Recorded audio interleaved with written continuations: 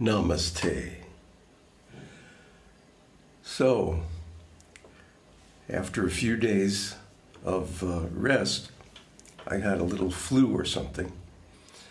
Now I'm back to give the analysis on chapter 4 of Lakṣmī Tantra.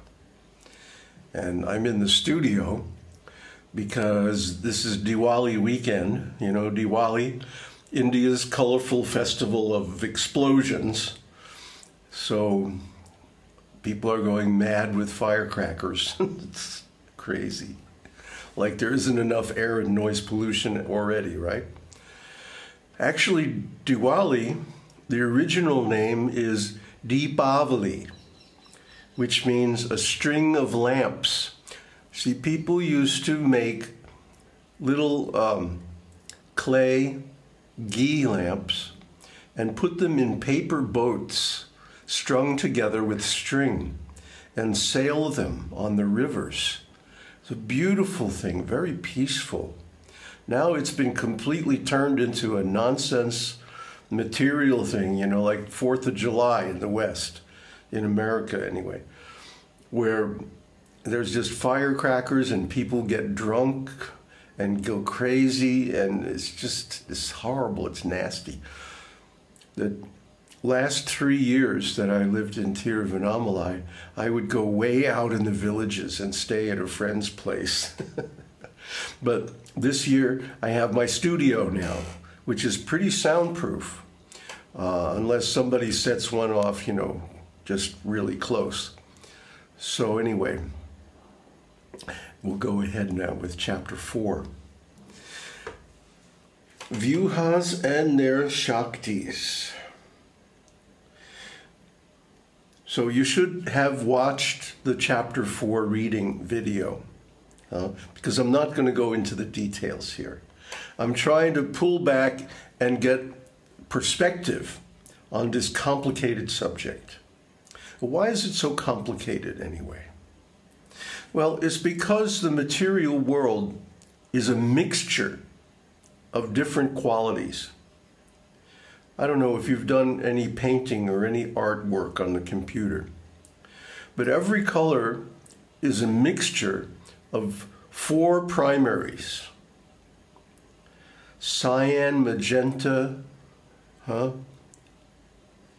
yellow, and black. That's if you're using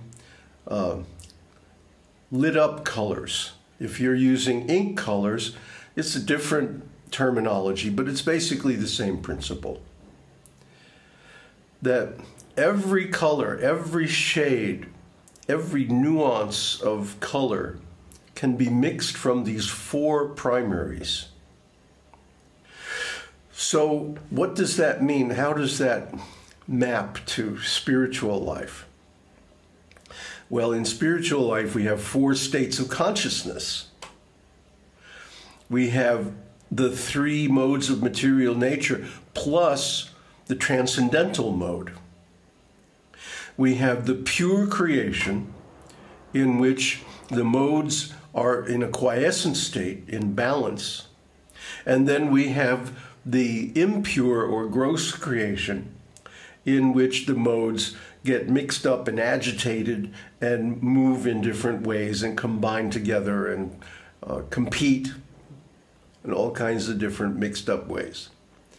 So to create, first of all, and then manage all these possible combinations, that Goddess expands herself first into 3, and this is called the Chaturvyuha. Herself as Vasudeva, and then Sankarshan, Aniruddha, and Pradyumna. And she is responsible for the Turiya state of consciousness, and they are responsible for the other states of consciousness, which is Suśupti, deep sleep, Svapna, dreaming, and Jagrat, waking consciousness, and also the modes of nature: goodness, passion, and ignorance. Sattva, rajas, and tamas. Yeah, I could make diagrams of all this stuff, you know, but I think it's better to take the long view, really step back and look at the whole outline of the thing, because that's what's not given in the text itself. What's given in the text are the details. But if you look at the whole outline, what is it? It is the creative energy, the Shakti of Brahman, expanding ourselves into different forms for the expansion, evolution, and maintenance, ultimately, of the entire creation. So this is very, you know, it can get very complicated in the details, and not only that, each tradition has a slightly different view on it. So if you get caught up in the details, you can get really confused. It's better to stay back and look at the principle involved. The principle is that the creation happens from subtle to gross. It happens from pure to impure. It goes from simple to very, very complex. So what can we learn from that? That if we want to realize this state of being and go beyond the material creation and material consciousness, we have to simplify. Relentlessly simplify our view until it's absolutely clear. And yet, in any particular situation, which can be very complicated, we can see the influence of the different principles, the different states of consciousness, the modes of material nature, and so on and so forth. See, this is something that comes after repeated contemplation for many, many years. So it can't be rushed, but it has to be looked into and understood. And I can't help you with that. You have to study. You have to do the work. But you see, this is the design of the trap. She's giving away all her secrets, how the material world is designed.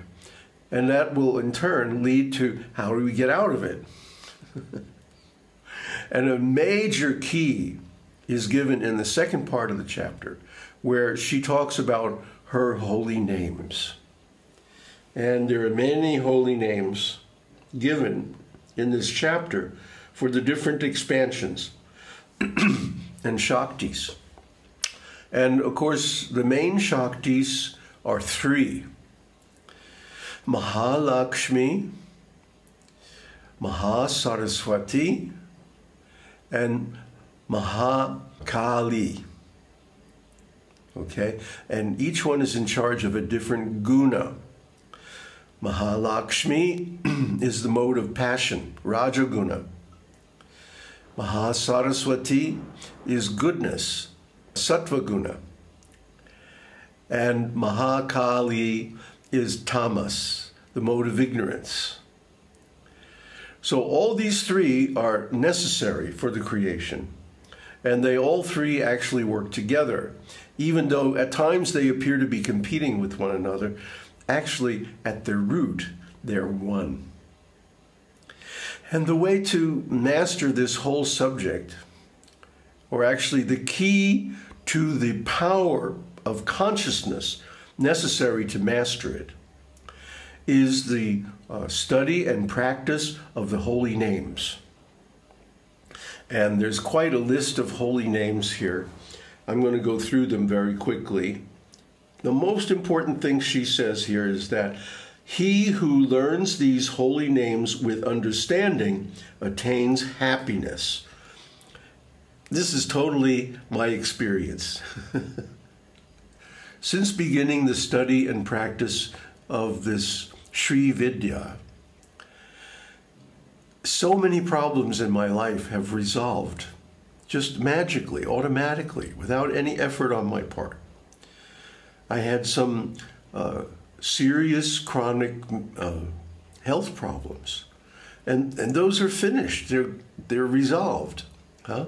And others that are in the process of resolving. And I've never felt so comfortable in my body. I've never felt so at ease with who I am.